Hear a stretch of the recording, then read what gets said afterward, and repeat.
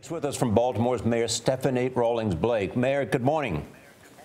Good morning to you. Can you give us an assessment of where Baltimore is this morning at this moment?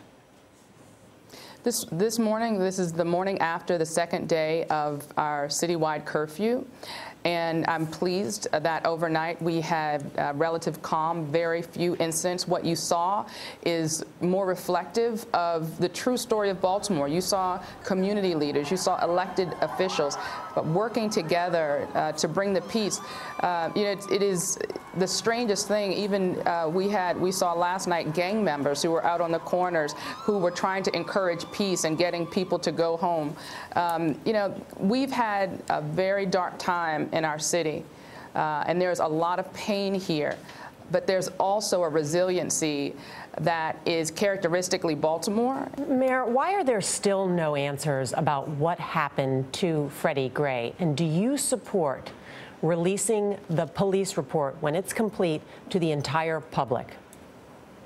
So this is the thing. We need to make sure that there's justice for Freddie Gray and for his family.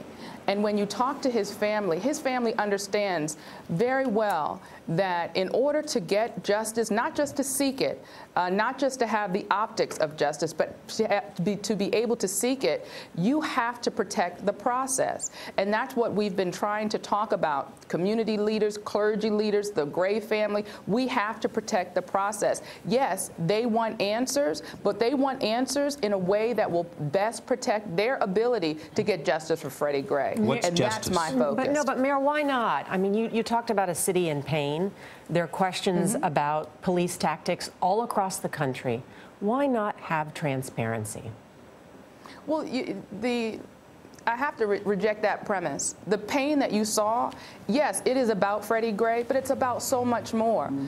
If it were just about Freddie Gray, on the day that his mother begged the city, his family begged the city for peace so that she could mourn, you wouldn't have seen what you saw on Monday. It's about larger issues, and those are those issues that we're working on. And my prayer for my city and for cities across our country is that during this time of unrest and during this time where it's very clear that people are in a lot of pain, that we find a way to communicate with each other so we're on the same page. We can't want justice for Freddie Gray or any Freddie Gray across this country and not at the same time be fighting for the process to move forward. Mayor, it's been a rough week for you personally. It's been a rough week for the city. If you had any do-overs, what would it be?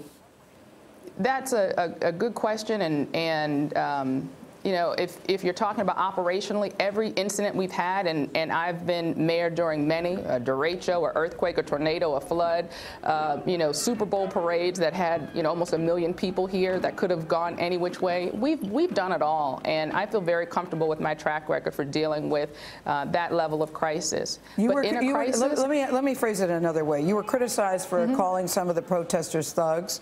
You know, a lot of people look at these people and say, look, these are people in pain. They're striking out because they don't have any options in their city. Do you regret using that word? I regret it, and I've apologized several times. You know, it was very clear to me in the heat of what was going on, in the heat of this crisis, I let my anger overcome me.